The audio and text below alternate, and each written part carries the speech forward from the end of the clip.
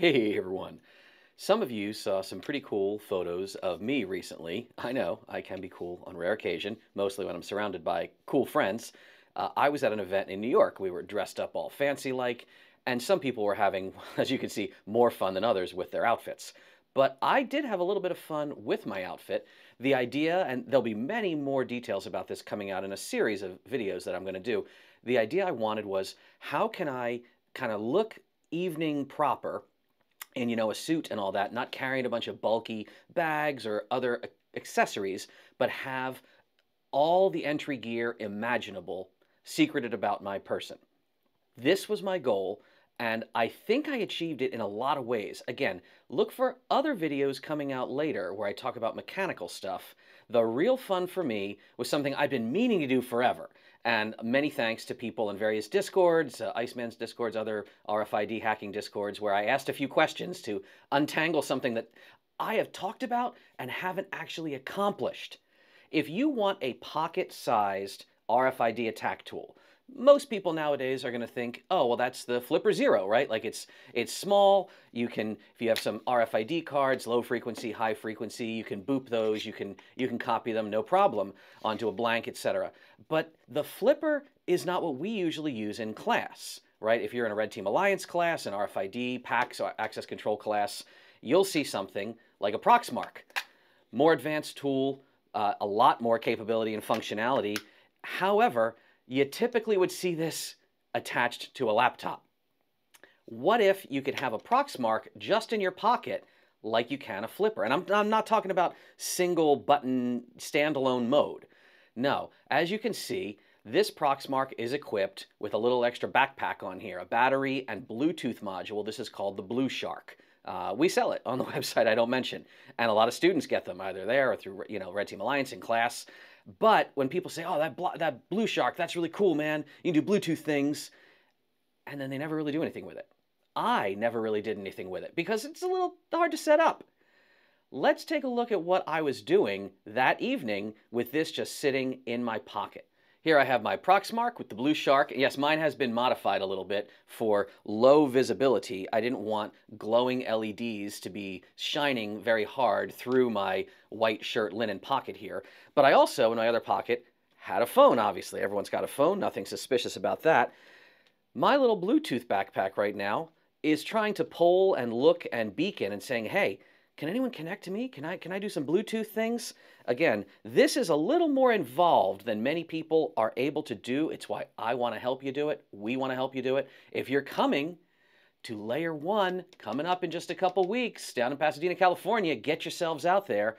We have our whole RFID class. It's a 2-day class. It's running just before the conference. Link down below, all about Red Team Alliance, etc., etc. You should absolutely attend. If you're in that class, though, I'm going to be there talking about something a little bit different during the after hours and the breaks, and that is the Blue Shark situation here.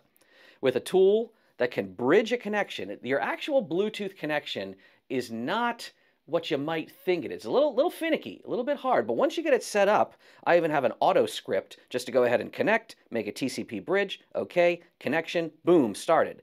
This light is solid. My phone is now connected via Bluetooth over a TCP bridge such that under my little Blue Shark tools here, now that my bridging tools are connected, I can fire up my terminal emulator and connect to my Proxmark right here. Bloop, bloop, bloop. And there you go. So what I was doing, I was demonstrating to people that if I had this in my breast pocket, imagine, you come across, oh, there's like a badge here, and you pick it up and say, well, I should turn this into security. You just place that in your breast pocket, and as you're just a guy, I'm just looking for the security desk. I got to hand this into someone. LF. Let's do a little LF search. Just like you would from your laptop, you can do everything the Proxmark can do from your phone. Far more than you can get out of just a Flipper Zero. Yes, a Flipper can clone procs. Yes, a Flipper can kind of do some cracking against some hotel room keys. Not nearly as efficiently and not nearly as powerfully as the Proxmark can. Let's actually just go ahead and do HF, MF, Autopone. Let's see how we can handle this room key.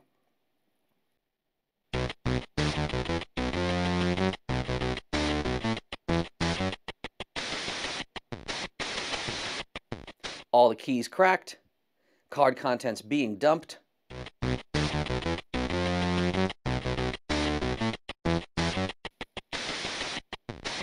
Just like that, there you are. What if I want to clone that room key to my blank card here? Well, I have the Chinese backdoor commands, obviously. Let's go ahead and load that data dump.